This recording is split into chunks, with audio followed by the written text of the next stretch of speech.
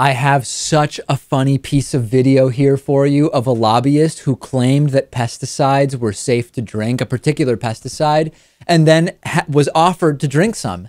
And of course, he turned it down, saying that would be a really stupid thing to do. This is Dr. Patrick Moore. He's worked for pesticide manufacturers like Monsanto, and he was arguing that a particular pesticide was perfectly safe to drink. I'm going to play the video for you.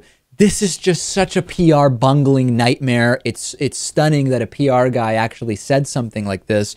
They're usually very good at not getting themselves into these types of situations. I'm so wound up by this, Lewis, that I just punched my microphone. Let's look at the video because this is just amazing. You can drink a whole quart of it and it won't hurt you.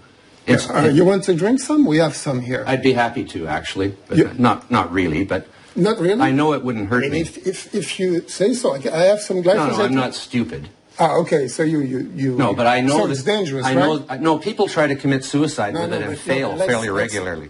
Tell the truth. It's not dangerous to humans. No, it's not. So you're ready to drink one glass of glyphosate? No, I'm not an idiot. Interview me about golden rice. That's what I'm talking about. Okay, then it's finished. Then the interview is finished. That's a good way to solve things. Yeah. You're a complete jerk. It's probably not a good claim to make, even if it's true, right? Best case scenario, you get mocked like this, and worst case, you end up drinking a glass of pesticide.